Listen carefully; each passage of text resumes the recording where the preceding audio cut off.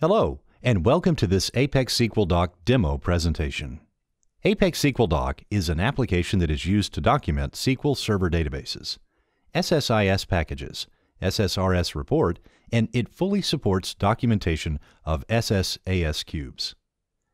SSAS is a powerful and popular feature in the SQL Server ecosystem. We have created this demo so that you can see how easy it is to create an automated process which will generate SSAS documentation with ApexSQL Doc. With ApexSQL Doc, you can generate documentation in various formats like CHM, Word, PDF, and HTML, with custom styles, graphics, and text formats. To start the process of automation, we will show you an example of how to document a database using the GUI, and later we'll show you how to do the same thing through the command line interface. To begin the documenting process, you need to create a new project. That can be done by clicking New Project. After that, click on the Analysis Services tab and connect to an Analysis Services server. When the connection is established, you will get a full list with Analysis Services servers in the Servers section, and all the databases will be displayed in the Database section.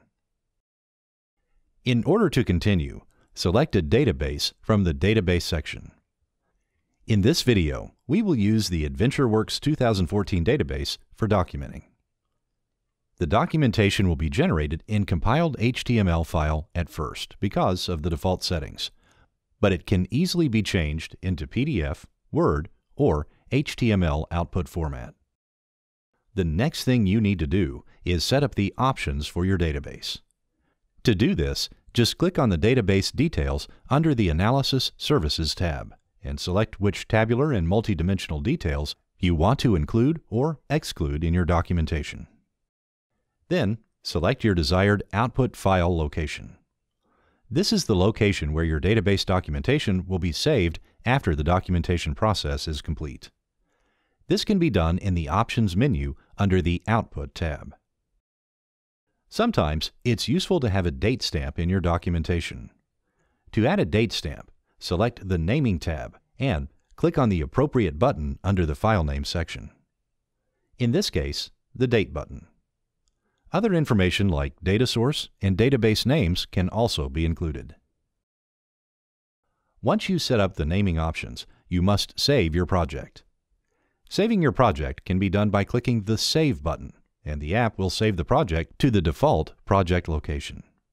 If you wish to save your project to a desired location, click Save As. When the options are set up and the project is saved, it's time to generate the documentation. To start the documentation process, click Generate.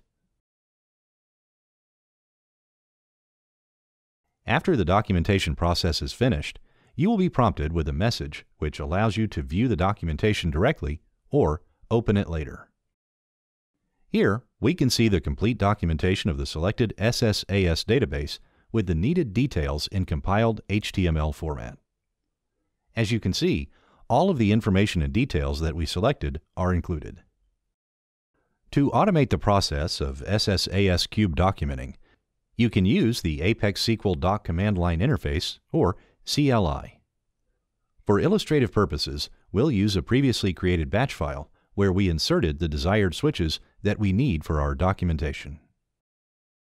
The first thing you need to do is enter the file path of the ApexSQLDoc.com file, which initiates the CLI of ApexSQL Doc. That file can be found in your installation folder. Then use the Project File switch to specify the location of your saved project file. After that, specify the output directory by using the Output Directory switch. To specify the file name of the documentation, use the Output Name switch. To specify the format of the documentation, use the Output Format switch. Note that the documentation will be completed in compiled HTML format if the switch is omitted.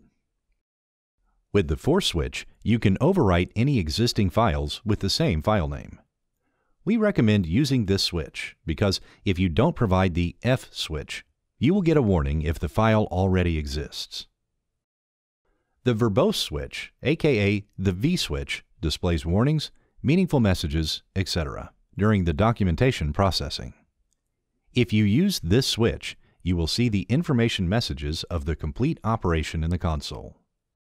When you have specified all required switches, save the file with a .bat file extension. After that, you can execute the BAT file, and you should get the same results as we demonstrated using the GUI. When the process is completed successfully, you will see an error code 0 message.